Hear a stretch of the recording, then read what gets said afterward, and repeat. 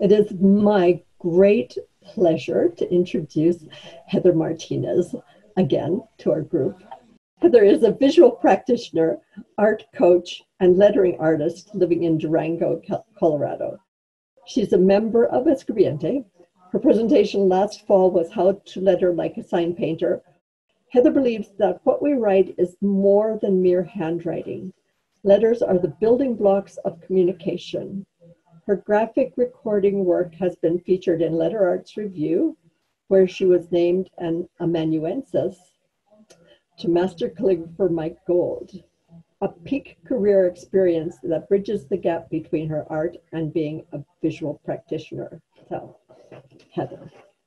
Thank you so much for having me. Thank you, Elizabeth. It's not going to be the same presenting to you online as it is coming to New Mexico, but I'm really glad that we had an opportunity to do this tonight. And I'm excited to be covering what I call the value of palimpsest. And I'm going to share my screen now and just go through a few slides. So what is a palimpsest? And so I found out as I was doing some research for this, I've been saying it wrong for years. And so I put the phonetical spelling on the left of this slide, and then the definition is it's a manuscript or piece of writing material in which the original writing has been effaced to make room for later writing, but which traces still remain. And some of you might actually have some experience either creating these or studying these, but we're going to use it as a way to, just as an exercise for practice, and they can turn out to be quite beautiful, and there's some things that might inspire some other ideas for you. So really, we're going to be making contemporary palimpsests and really creating letters on top of letters. And so this is something that can be reused or altered, but still bearing visible traces of its earlier form. And so this piece, this is the Archimedes palimpsest. This actually had many authors and unknown works and original texts dating back to 5030 AD. And so what I want you to look closely at, because this has been re-imaged so that we can see several of the layers from just one of the spreads, note how some of the text is going horizontally, and it looks as if the pages have been turned and then written again. So you've got lettering at 90 degrees here. And if you'd like to, if we can have, Mikhail is actually a tech host tonight. If you can put in the chat, Mikhail, the link to the Archimedes palimpsest.org. This is a wonderful website. I've noticed that on the left side of the page, some of the links aren't working. So scroll to the bottom after you read it and click there. And there's a wonderful part about how this was created. And I was really struck by an imaging scientist, Roger Easton at RIT, who uncovered the Archimedes palimpsest, because it was also, I think the last version of it, it was a prayer book, who stated, the manuscript has appeared at exactly the same time as the technology now available to read it. Had it appeared 10 years earlier, it may well have been imaged in a different way and would not have been successful and may have been forgotten. And I want to say this because I think it's really important as we research old works, ancient works, the pieces that came before us, that we are now in a time where we are the ones that are responsible for keeping this craft alive, right? And so we're it. Now, while I'm by no means putting myself or expecting any one of you to work on parchment or live up to the standards of being great mathematicians that came before us, I was really inspired by the idea that we are the ones that will keep each other interested by making meaningful marks. And so, again, I highly recommend that you do some research around this. I found it fascinating, and I just don't want to spend the whole time talking about history, but I do want to show you some ways that palimpsests have been used in art. This particular piece is done by a pressman by the name of Dan Garner. He was living in Colorado. I don't know if he's still there now. I've known him many, many years. And this is a 2-color intaglio print. So I made a bit of a detail of the piece so that you can see that he was using found text burning that into intaglio plates, etching them into intaglio plates, and then he did a 2-color intaglio. And so this is pretty modern. It's about 10 years ago that he gave this to me, and it's titled Palimpsest. And I was really shocked. I'd never heard the word before, and I loved it so much. And at the time, I was the publisher of an art magazine.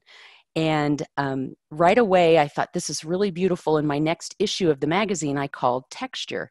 And when I did a call for art, a wonderful calligrapher who you may know, one of our members, Louise Grunwald, sent me this image, and it ended up being the cover of the magazine that month. And what I love about it are the layers and layers of marks that she made. And she was one of my first teachers in art.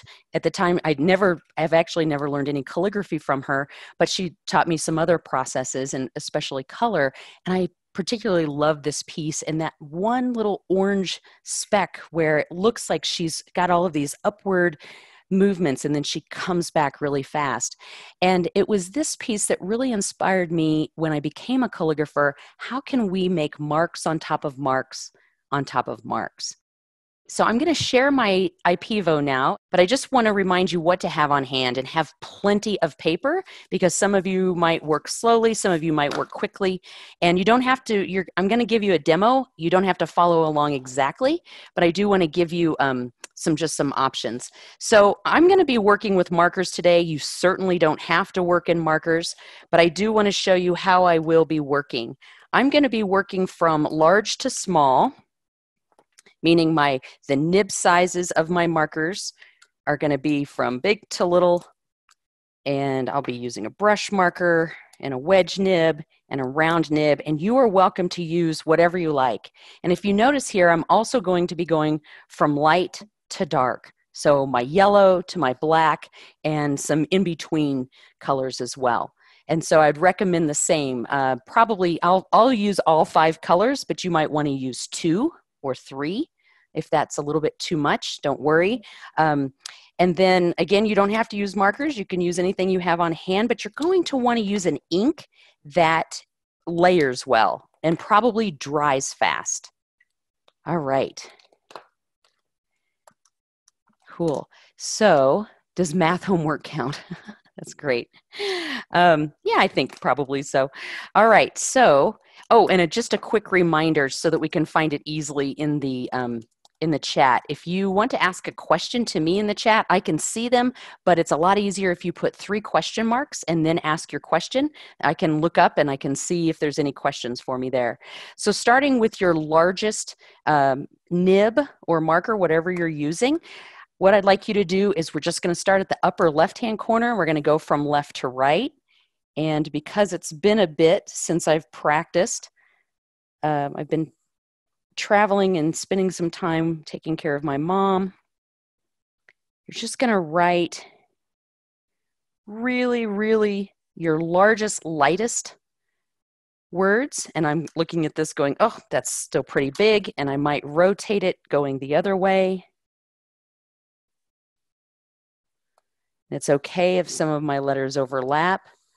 And this is really big to me. This is a 30 millimeter. So I might take a few sheets and just do my lightest color. That way I can get a few sheets going and let the ink dry. And you might also decide, what lettering style do you want to write in? Would you like to write all in the same lettering style, in different lettering styles? And again, if you have any questions, feel free to unmute. You'll notice, you'll say, hey, she's kind of writing like Neuland hand, but it's 4 nib widths high. And as a graphic facilitator, someone who does large scale live graphic recordings, like what you saw at Seattle Letters, I have to write really fast. And I'm writing with essentially what is a sponge on the end of a stick. So, so we go so fast that I give my students permission to go 4 nib widths high for Neuland.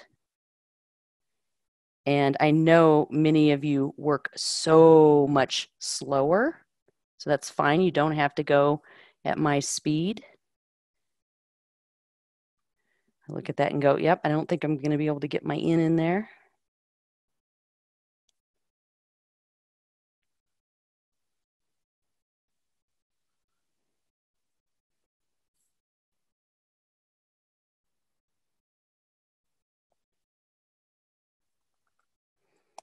And I'm always challenged because whenever I get to the Q, I like to do more of a sign painter Q, but I'll be a little bit more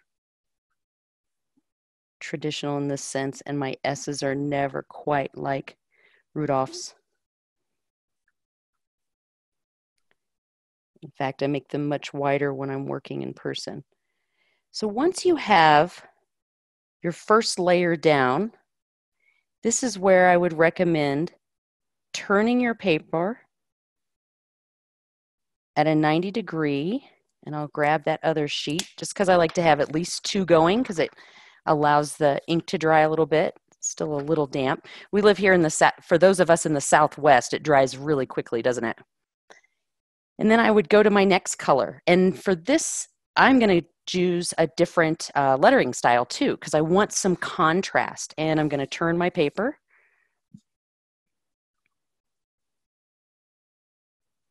And so why do this? I mean, yes, we talked a little bit about the historical. There's some really beautiful art pieces out there that can inspire us.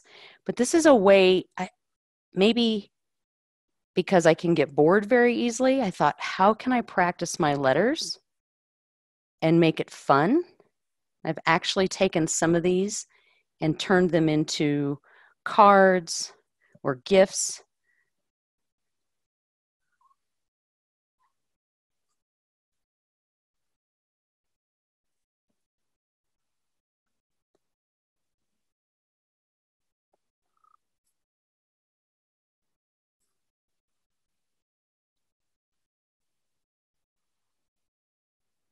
And when the pandemic first hit, I actually offered it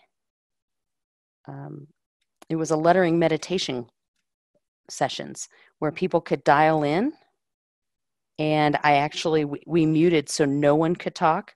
I didn't allow sound for anyone, and we just sat and lettered together. And this was one of the things that I did over and over and over. And it was a way to get a lot of beautiful letters and a lot of color all on one page. All right, looks like we have a question. How high should Noyland? There we go.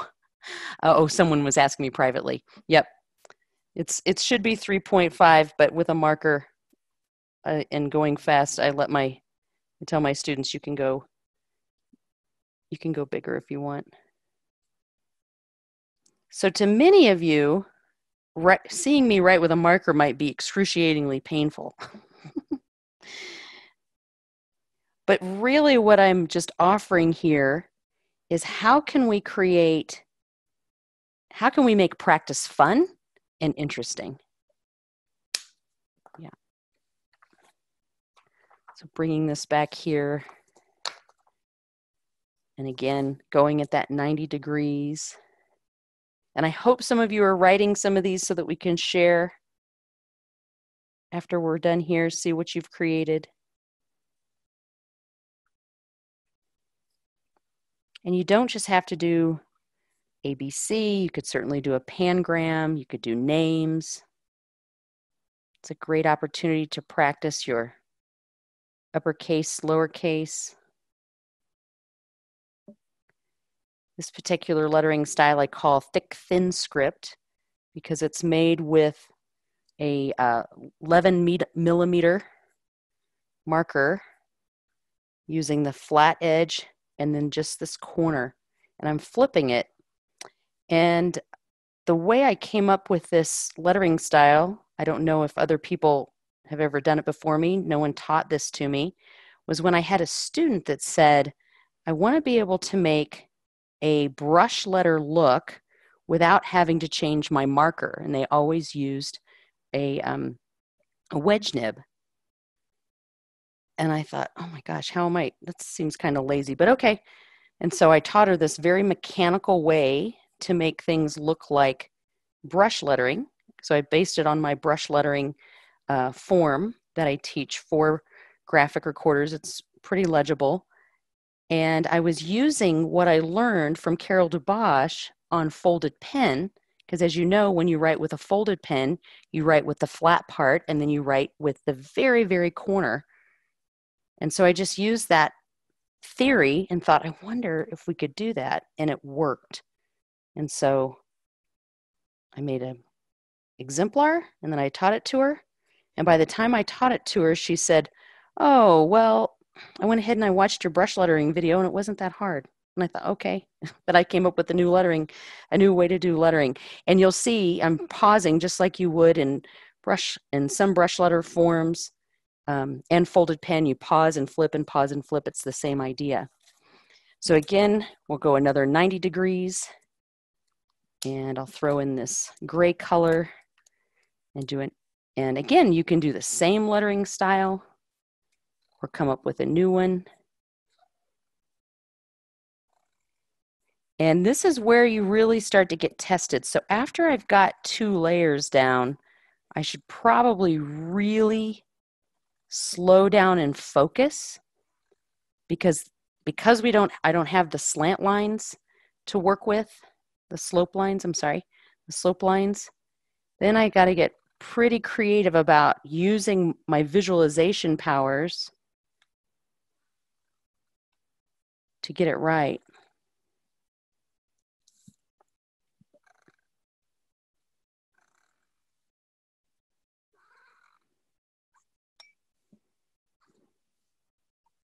And I'm looking forward to taking Mike Gold's workshop next month when we get to learn about brush lettering, more brush work.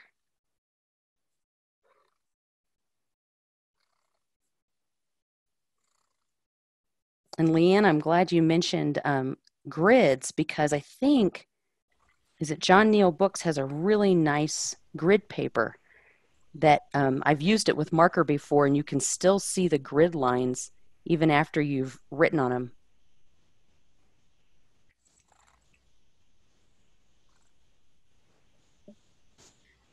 Oh, so the brand of marker that I'm using is it's actually called Neuland. It's spelled the same way as Neuland Hand. And it's a German marker. It's Neuland. And these markers are great because they are refillable.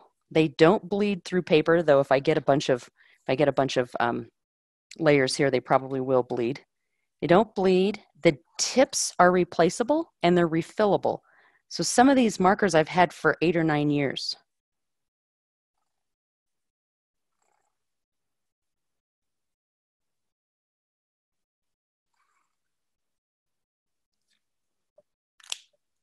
So I'm just going to go right to the next color because I don't have to go over this other gray. I'll just go in with, actually I'll start with this blue and then I'll go to black. Oh, it feels like the marker nib has shifted on me. Because these nibs can be replaced, sometimes I don't put them back in the exact same place. This one seems a little bit off to me, so I might have to choke up and not use the ergonomic grip. Another little thing is it's got a little nub in here. We call this the nose, and it keeps from the marker from rolling off the table. Oh no, your paper isn't drying. Yeah, so if your paper isn't drying, it's probably good to have a whole stack full of papers just to have them available. Now, because I have a wedge nib, I certainly could try to do Neuland Hand, but I don't really suggest that for my students because this is so small, and usually at this size we're doing content. And so that happens to be something we have to write really fast. I mean, super fast, much faster than what I'm writing here. So, but what I really like about this blue, and I can do it with using thick, thin script, is I love how that blue lays over the red, orange, the yellow, and the white. And if you're working with inks that are light and then you go from light to dark, or if you're even just working in gray or some kind of a muted color that also happens to will layer well, it's kind of fun to see how you cover up some of the strokes. I think it was Amity Park's workshop where she was actually talking about Yves Leterme, where he said sometimes some of your strokes will go over some of your other strokes, and that's called killing your darlings. And it's so hard sometimes because you might be looking at another letter going, oh no, I don't want to cover that. And so you either make room for it, or if you want it to be a part of your composition, or sometimes you have to kill your darling by covering it up.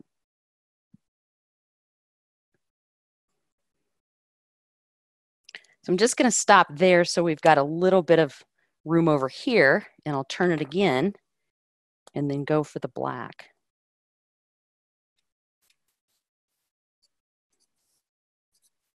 This is a much faster, or can be, faster lettering style. I call this Architect.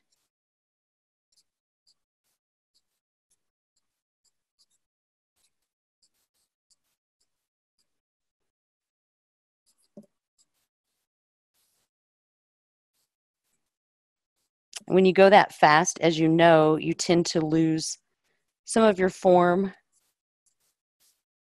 but also wanted you to just see what happens. We've got 1, 2, 3, 4, 5 colors on top of each other, right? So another one that I think is pretty fun is, and I'll do this, it's think about how you can use, if I were to do 2 color, how you could just use 1 color as a background and then maybe use parts of those letters to be guidelines for other letters. So what do I mean by that? I'm going to write the word breathe, actually breath.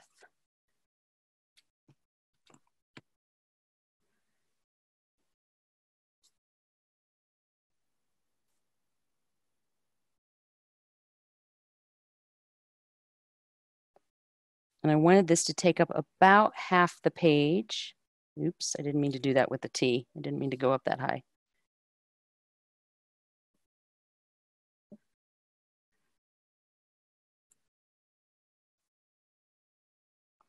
And then I'm going to flip it over, and I'm going to have them meet in the middle. So I can imagine myself, if you could do this on a computer, you could just take a word and then flip it or mirror it. Did a slightly different R this time. It's okay because this is all going to get covered up.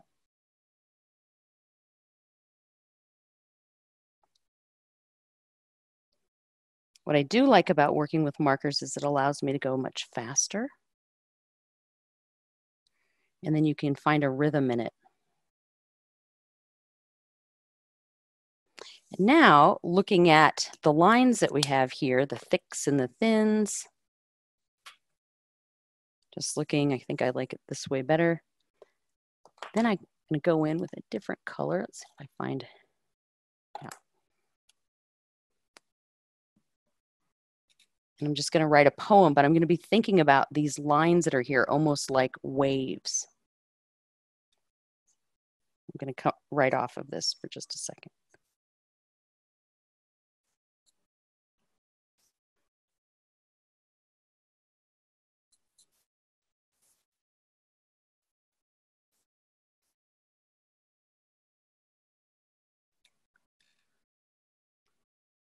So I'm going to imagine some lines here.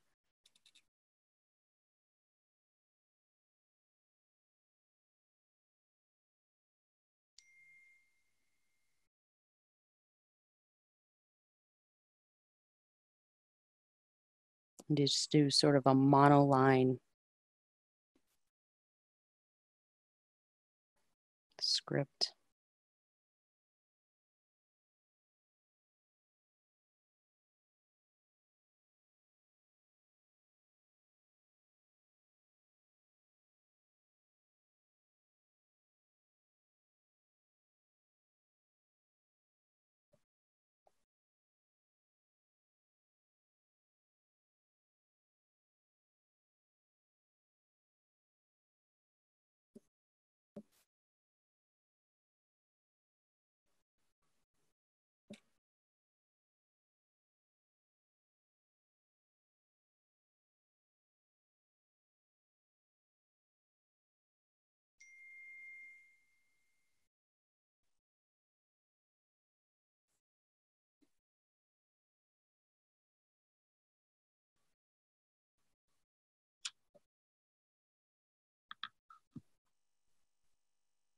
If you have a question, you want to unmute yourself, go ahead.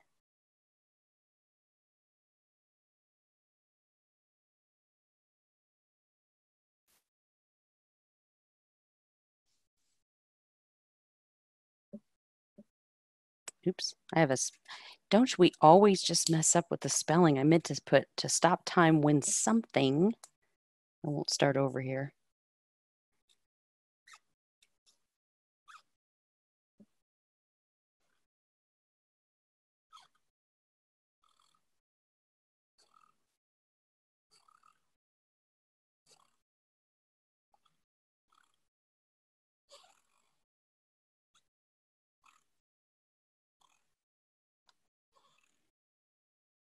I did it again.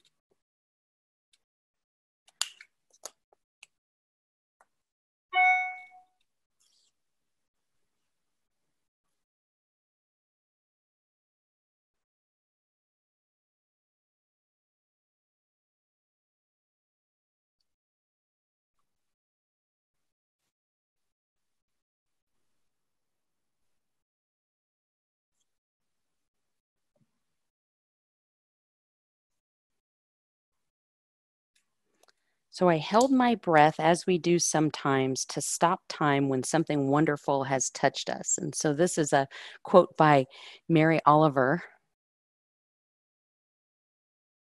Oh, do the icons always show up in my screen when I use Visualizer?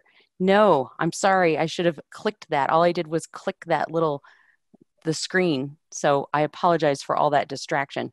Yep, there we go. All right. I think someone was asking me that privately. Thank you for showing me that.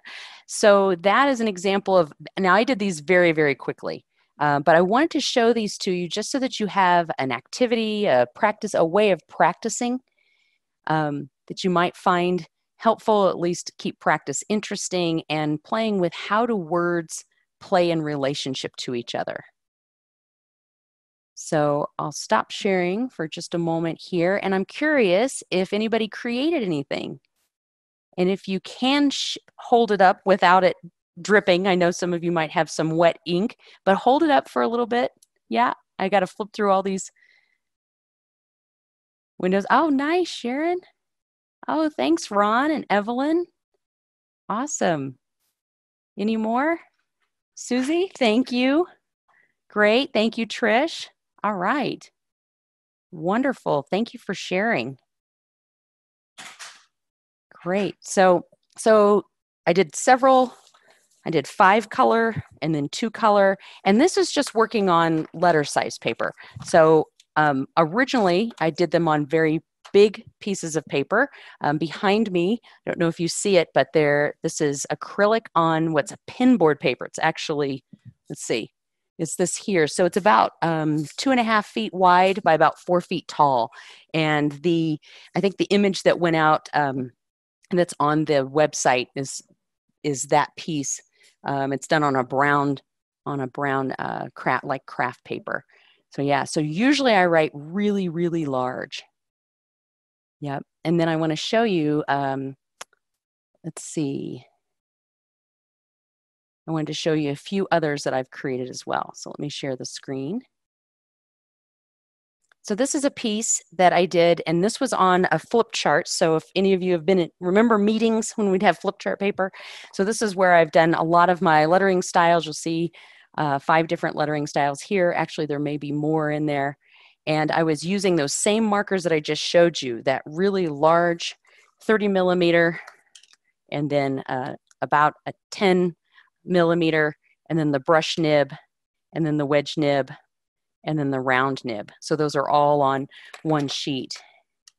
And then another thing that I like to do is to do acrylic on canvas. And so I custom mixed some inks, and this is a high flow ink, and Neuland also has acrylic markers that they produce as well. So I bought some empty acrylic markers and some of their acrylic ink and mixed those up and did those in there as well. And I think the really large yellow in the back was done not with a 30 millimeter, but with a 50 millimeter. Yeah, it was a much bigger one.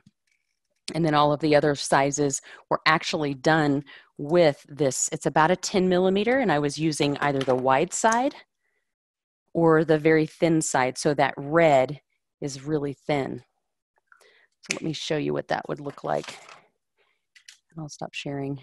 So I know that looked like a tablecloth, but it was actually just a table that I was working on. And then I made some bags to put some of my, because I'm a visual practitioner, some of my pinboard parts in. So I have this big pinboard, and what it is, it's like a big wall, and you can put paper on it, and that's what I graphic record on. Well, it has legs and some other parts, so I made bags, and I didn't want to just make plain canvas bags, so I put letters on them, and then I had some extra fabric left over, so I made some pencil bags with them. So ironed them a lot so these can be washed, and it just makes for a really nice texture as well. Yeah, I thought about making masks as well. I don't know. I think it's okay after you wash it a couple of times. There aren't any fumes, I don't believe, in acrylic. But yeah, I think making masks would be great. Have you tried that? Has anybody tried that? So Mikkel is asking, can you fill the acrylic markers with any kind of paint? Well, yes and no. So when people ask me, can you fill Neuland markers with any kind of paint? Because it's a marker and what's inside is a little, let's see if I can get this to come out. Yeah. So it's like a little plastic covered cotton coating. Like this is like a little cotton insert with a little plastic around it.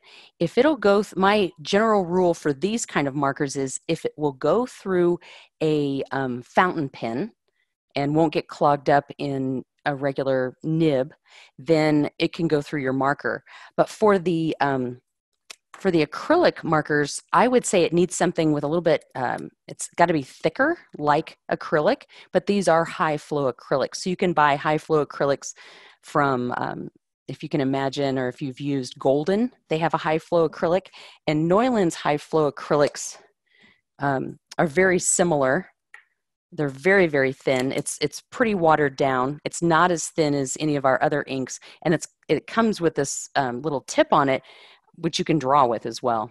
So, but it's just a high flow ink. I don't know that I would put any other kinds of inks in it, but generally, as long as it doesn't have any kind of shellac in it, I've put calligraphy inks, Winsor Newton. I've put a lot of walnut inks through these bigger ones, and these are made for acrylic as well. I just don't know how these particular ones do, but yeah. All right. What other questions do you have? Leanne's saying she wouldn't want to breathe through acrylic paint. And yeah, it's like a plastic polymer, but I'm not sure how that is. Print it via spoon flower, yep, onto cotton. And so I've done that as well. And I don't know if I have a slide of that readily, but I actually have a pattern that I have printed in spoon flower, and I have that it's all letters. So yeah. Yep, fabric markers might work. I don't know if all fabric markers are non-toxic. So you might check to see the toxicity level in whatever you're using, if you're going to use it on a mask.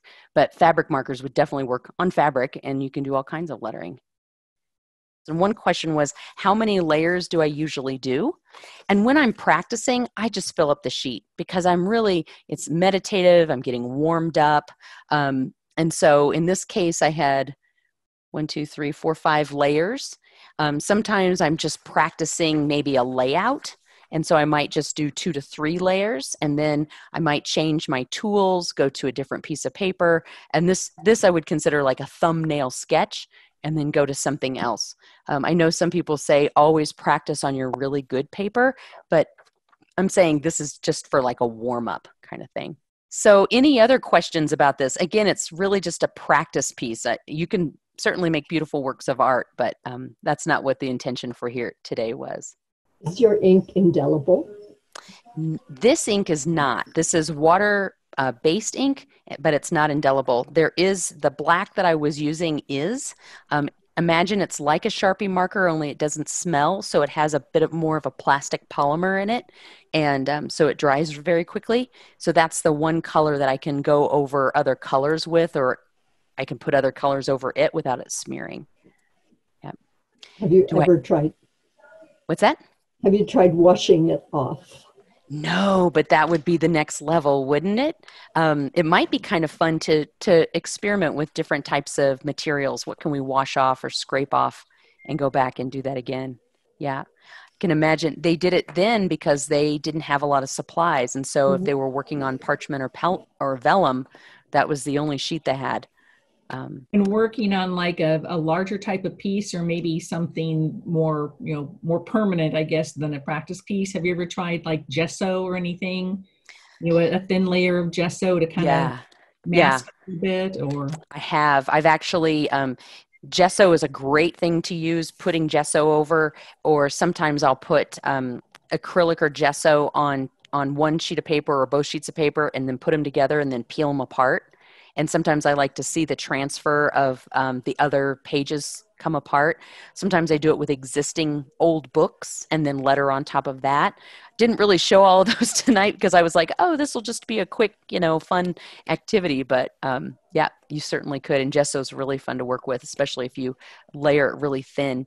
I sometimes put it on with a scraper, so it's really thin. Great question. Do you ever write on both sides of a transparent sheet? That would be a lot of fun, is to find a way to do on transparency or a transparent sheet, maybe with acrylic. Should stick. Yeah. Yes. So Trish Meyer, she's referring to something that some people call sink art, right, with India ink. And it will wash off, leaving an interesting black remains. And if it's slightly wet, sometimes it'll smear a little bit. Yep, and sumi as well. Yeah, and vellum will definitely work. Yep. Great. And so it looks like Mikhail's reminding us that up in the chat, Elizabeth put a link in the chat earlier to one of her books using Palimpsest on paste paper. Wonderful. Well, now we're all going to want you to teach that, Elizabeth. So do we want to take a bit of just a short 5-minute bio break and then go into announcements, or are we good to go? I'm going to let this be up to Elizabeth.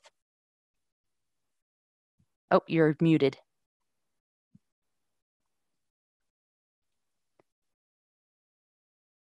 I would hand the meeting over to Beth House now. Okay. Who's our chairperson. All but right. Thank you. But first, I'd like to thank you very much for leading us in this fun activity. You're welcome. Oh, thanks for the claps. And also, I want to remind everybody that next month, in case you do have to drop off for some reason, next month we're going to have Mikkel. She's going to be showing us Blind Contour Alphabet Book.